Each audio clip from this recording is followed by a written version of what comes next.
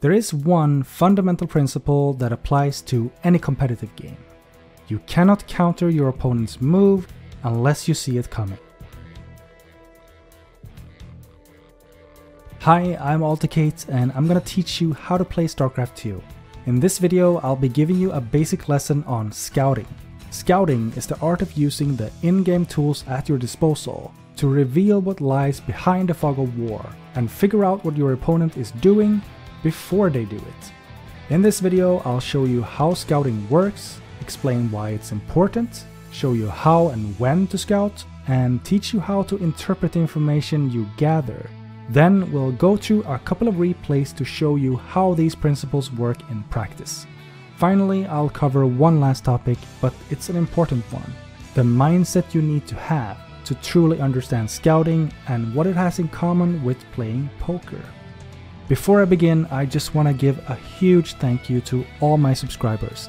I recently passed the 1000 subscriber mark, which is a massive milestone, and I'm seriously overwhelmed by the amount of love some of my videos have been getting. Thank you so much for all your support. You're the reason I can keep making these videos. As a new player, your first priority should be to practice your fundamentals. If you haven't already seen my video about macro, I highly recommend you give it a look before you continue watching. But there will come a time when having good fundamentals won't be enough. Eventually, you'll match up against players who hit you with powerful timing attacks designed to break a standard economic playstyle. If you don't see it coming, you'll start to lose games even when you had a better economy and a bigger army than your opponent. The solution is scouting. But before we talk about how to scout, there's something you need to know first. What makes scouting work? To explain how scouting works, I'm going to show you an example of a specific strategy and then explain how you could scout it ahead of time. For this example, I've chosen a classic Terran strategy. This one's been around since the earliest days of StarCraft 2 and it's still going strong. That strategy is Cloaked Banshee. The Banshee is a flying unit with a powerful anti-ground attack. Better yet, it can be upgraded with a cloaking field that lets it turn invisible to enemy units. These features make the Banshee an ideal choice for early harassment. When this strategy is done right, your opponent's Cloaked Banshee can show up at your base as early as 4:30. If you're taken by surprise, you could be in serious trouble. But how can you know it's coming? If you have good map control, you could see the Banshee flying across the map. Even better, if you have vision of their base, you could see the Banshee pop out of the starport. But these are still just reactions. To maximize your chances of winning, you need to predict the Banshee. Because StarCraft is all about collecting limited resources and deciding how to spend them, the way strategies are carried out is through build orders. If I want to make the fastest possible Cloaked Banshee, there are certain steps I have to take to get there. I need a starport with a tech lab to build a Banshee. I have to get a factory before the starport, a barracks before the factory, and a supply depot before the barracks. Let's say you scout my base at 3:36, about 20 seconds before my first Banshee pops out of the starport. How can you tell what's coming? Here's where game knowledge really comes in handy. You see a starport with an attached tech lab. You can tell the starport is producing a unit, and you can tell the tech lab is researching an upgrade. You can't know what the starport is building or what the tech lab is researching, but by knowing the Terran tech tree, you can make an educated guess. A tech lab on the starport means one of three things: Raven, Banshee, or Battlecruiser. But Battlecruisers require a fusion core, and you don't see one in my base. Plus, it's a bit early for Battlecruisers at this point. It could be a Raven, but the only upgrade the tech lab has for Ravens is the Corvid reactor, and that's just not a very likely choice this early in the game. Put together, these facts should be enough for you to feel reasonably sure that it's going to be a Cloaked Banshee. The earlier you scout, the less information you'll have and the less certain you'll be, which is why you'll want to keep scouting until you feel confident in your read of the opponent's strategy. Now that you know what scouting is all about, it's time to talk about the most important part of the process. Earlier I said that scouting is the art of using the in-game tools at your disposal to reveal what lies behind the fog of war. So you might be wondering, what are those tools? Well, that depends on what race you're playing. Before we do anything else though, there are some gameplay settings you'll need to take care of first. Click the menu button in the bottom right, then select Options.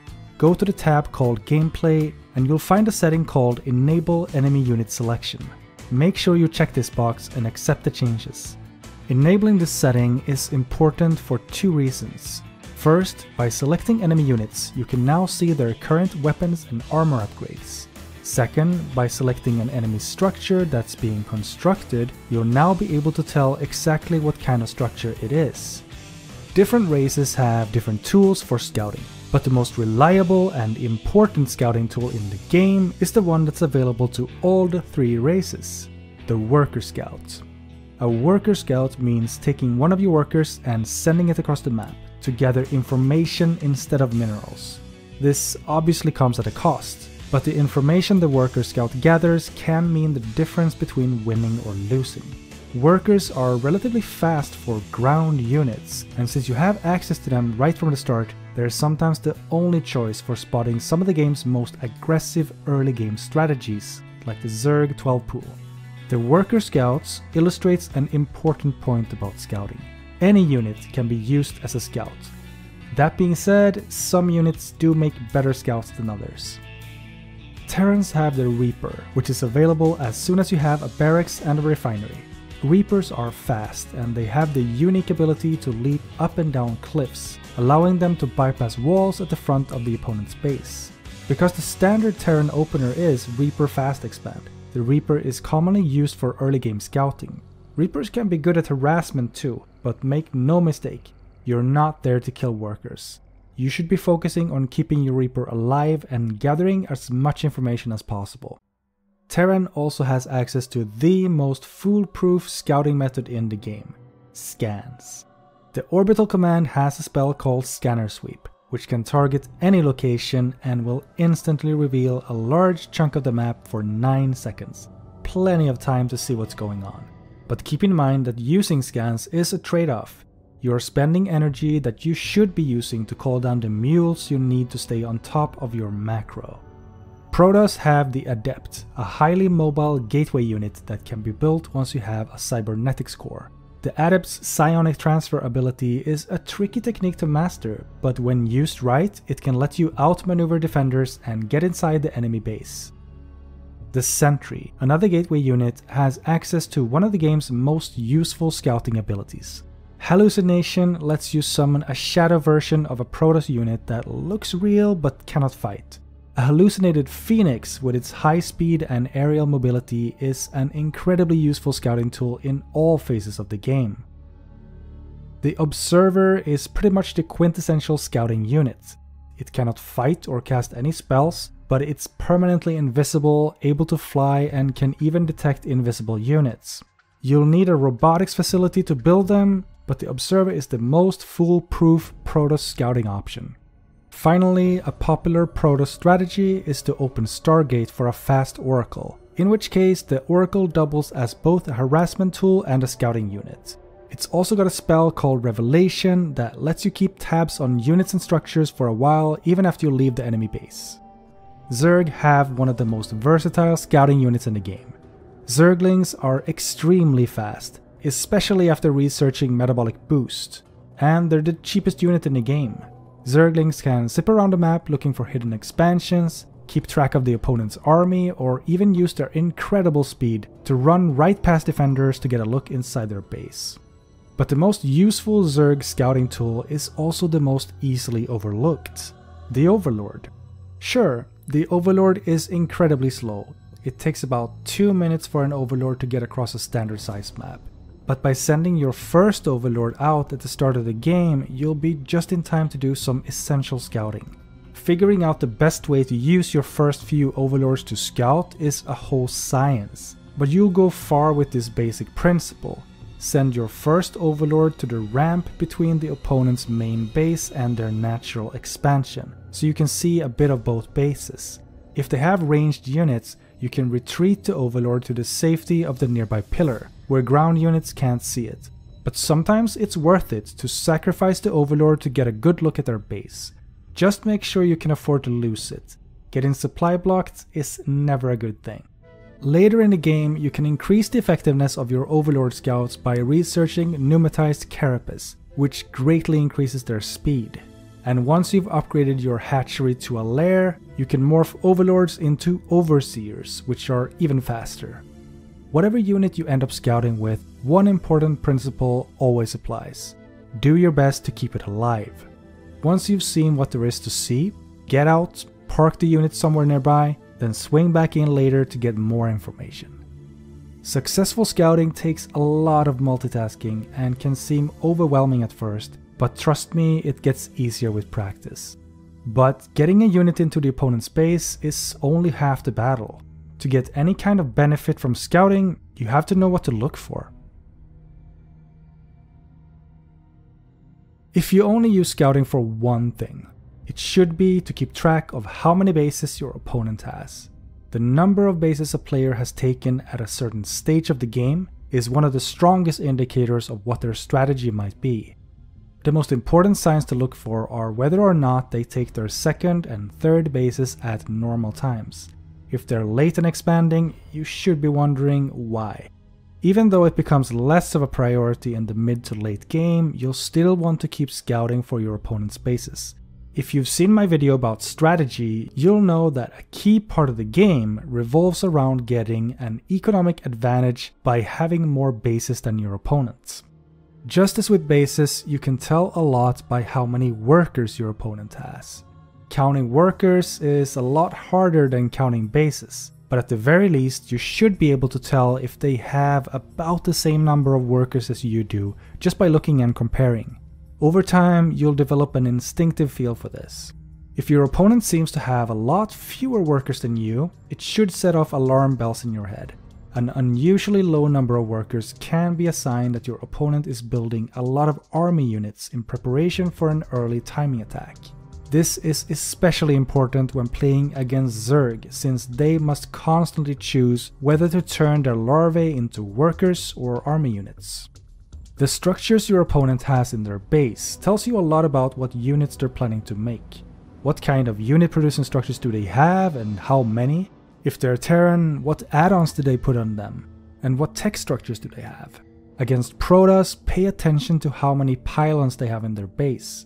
Protoss need to build pylons regularly throughout the game, so it's actually possible to do a pylon count and see if any are missing. If they aren't in the base, they're somewhere else on the map, probably hiding something dangerous like a proxy Stargate or robotics facility. You'll also need to pay close attention to what's under construction. Remember, you can find out what an incomplete structure is by clicking on it. Also, all structures have some sort of animation while they're producing units, researching an upgrade, or morphing into another structure.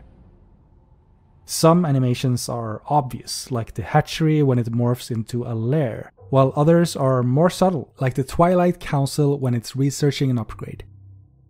Something else to watch for is how early your opponent takes their gas geysers. Since gas is required for all advanced structures, units, and upgrades, different strategies prioritize mining gas at different stages of the game. But sometimes you don't even need to see your opponent's structures. You can learn a lot just by looking at what units they have. If the Protoss player has an Immortal at the front of their base, you don't need to see the robotics facility to know they have one. Even better, you now know they didn't open with Stargate or Twilight Council. At all stages of the game, the opponent's unit composition can tell you a lot. You should try to scout the front of their base every couple of minutes to see what units are there. How big is their army? What units do they have? If their army isn't in front of their base, then where is it?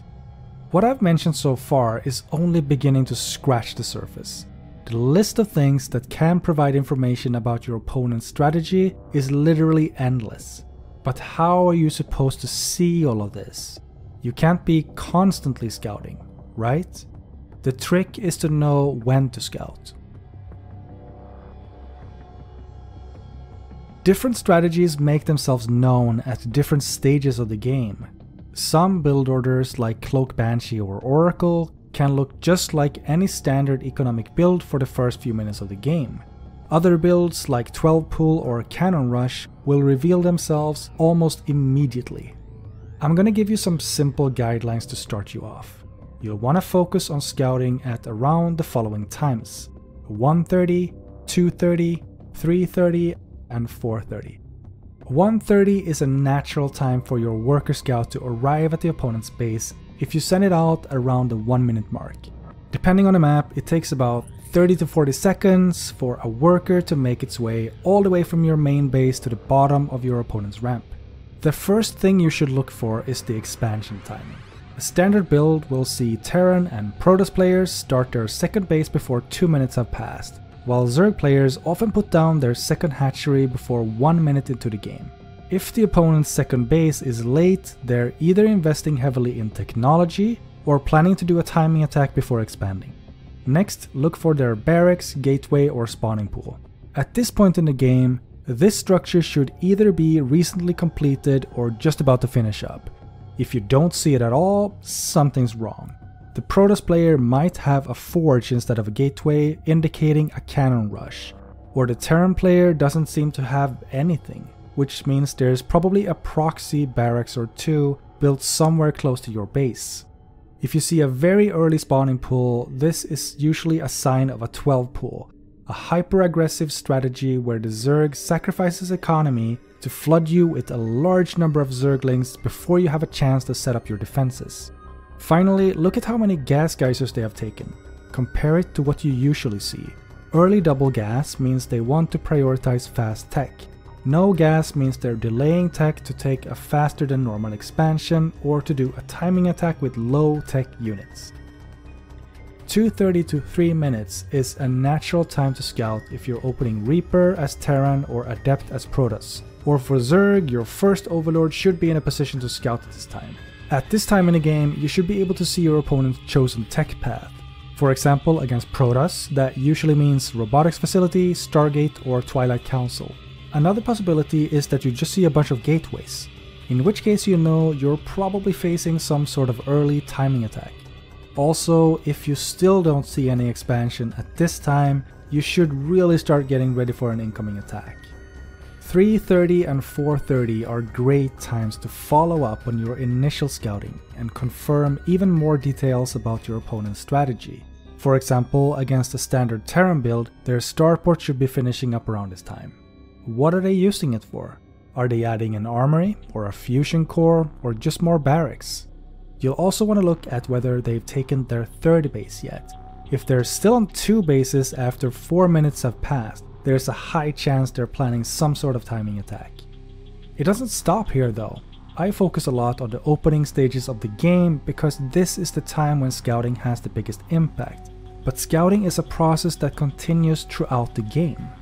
Of course, knowing what's going to happen won't necessarily help you. Even if you perfectly predict your opponent's every move, you're still faced with one major obstacle. You gotta know how to respond.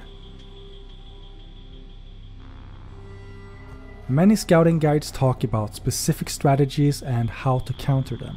But if you really boil it down, there are basically 3 types of strategies in the game: aggression, greed, and fast tech. Aggression means the opponent is sacrificing long-term strength in order to strike a powerful blow in the short term. Essentially, a timing attack. Aggression must be defended. Do whatever it takes to survive. Cancel your expansion if you have one underway, put down a defensive structure or 2, bunkers, shield batteries, spine crawlers. Start pumping out as many army units as you can from every production facility you have. If you can't afford to produce units non-stop from every building, you can temporarily stop work production to afford more units.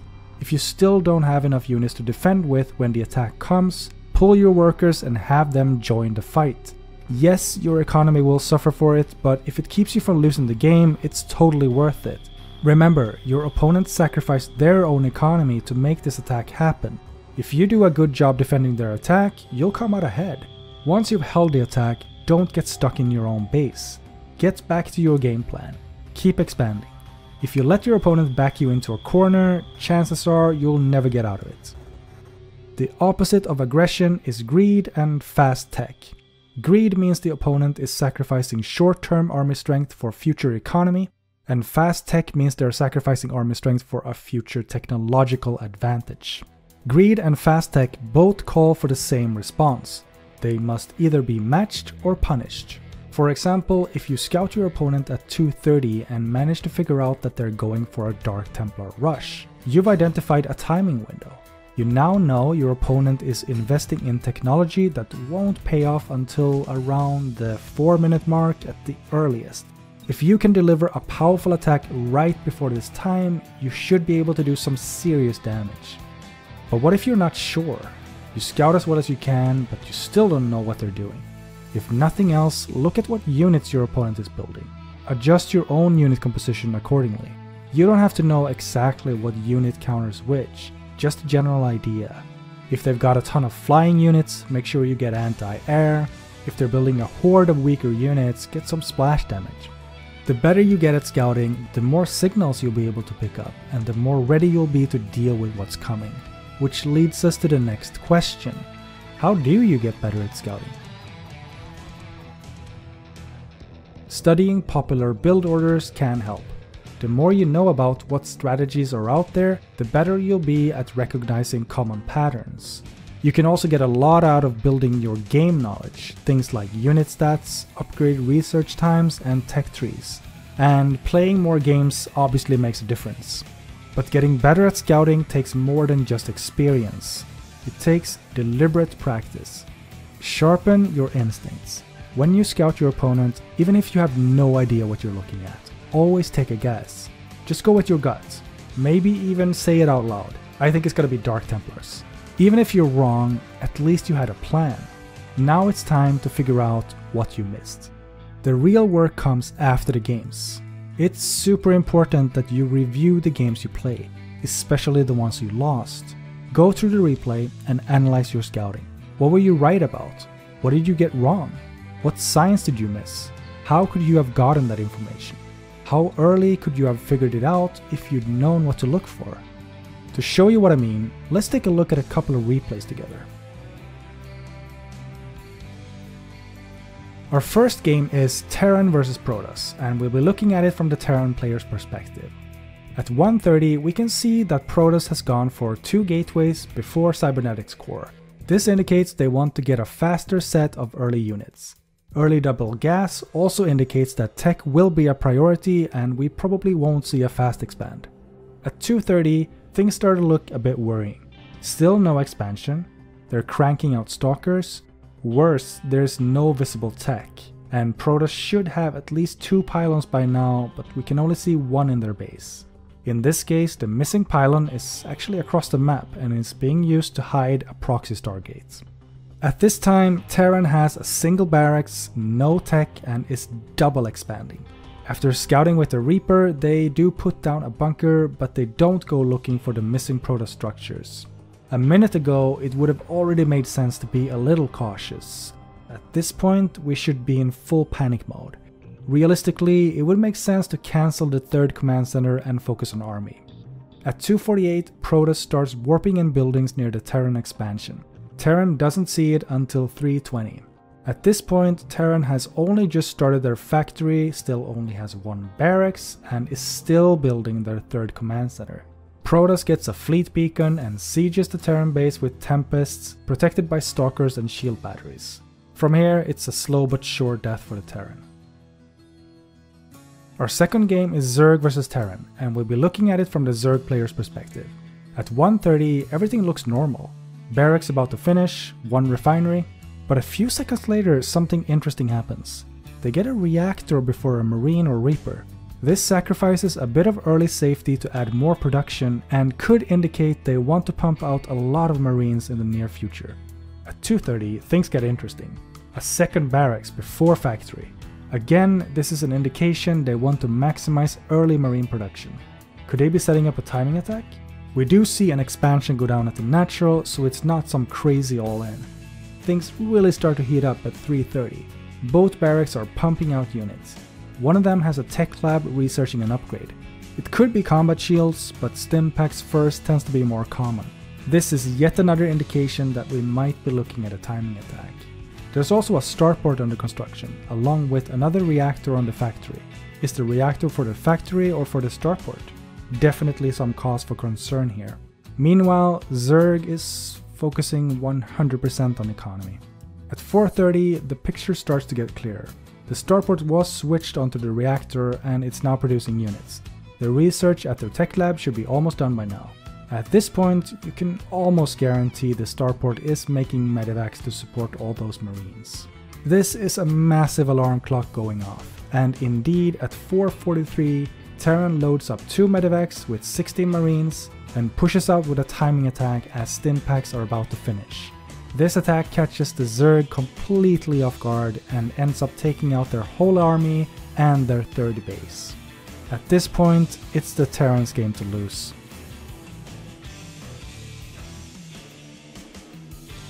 Ultimately, your opponent is human, so you can never 100% anticipate what they're going to do. It all comes down to probabilities and playing the odds. In the end, that's what scouting really comes down to, playing the odds. And this leads us to a very important principle, a mindset that you should have when assessing your own performance. This is something I truly encourage you to cultivate, as it will immensely help you improve your scouting abilities and overall decision making. And if you've ever played poker, you'll definitely understand what I'm saying. It's not about whether you won or lost, it's about whether you made the right call given the information you had on hand. Did you see the signs? Did you read them right? Did you make the smartest move you could given the circumstances? If you did, you should feel good about your scouting, even if you lost the game. There isn't a player in the world who can correctly scout every single strategy used against them. So take the pressure off yourself. Do the best you can.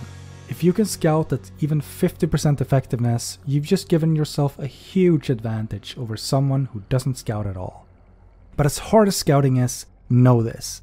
There's nothing in StarCraft as satisfying as the first time you correctly scout a strategy you've been losing to and then pull off the perfect defense. It's just magical. And that's a feeling I want for you. If you found this valuable, I'd be super grateful if you could hit the like button and leave a quick comment, as it really helps the video reach more people. I have a lot more content planned for StarCraft, but I also make videos about game design and retrospectives of games like Final Fantasy and more. If you want to help a tiny channel grow, consider subscribing. Subscribing is totally free and it's the best way to support what I do. Thank you so much for watching and have a fantastic day.